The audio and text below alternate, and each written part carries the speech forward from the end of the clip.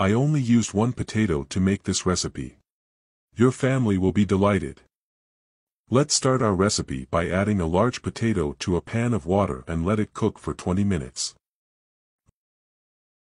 With our potato already cooked, just remove all the skin from it and then we will grate it like this. Now in a hot frying pan we will add 3 chopped slices of bacon and fry well. And if you like potato recipes like this, leave them here below. I love potatoes. This way I will know that you are liking this recipe and I will continue to bring different recipes with potatoes for you here on our page.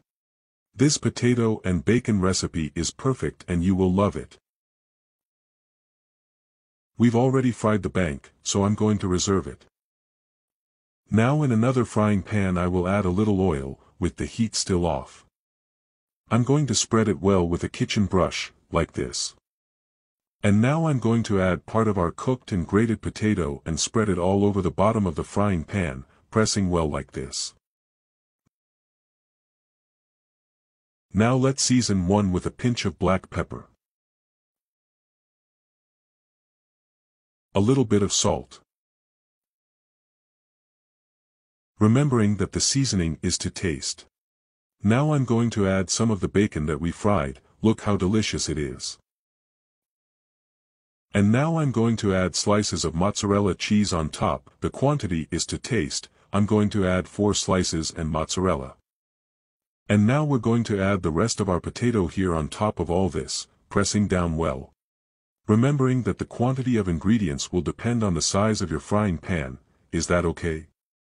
And now we're going to add the rest of our fried bacon, only in the center of our recipe, like this.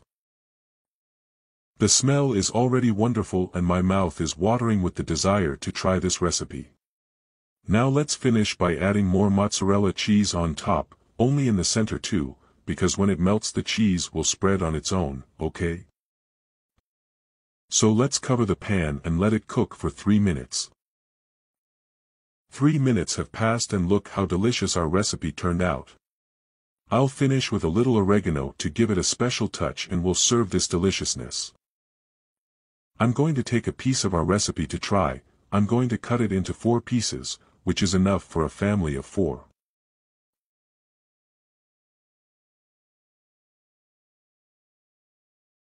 And now I'm going to try it.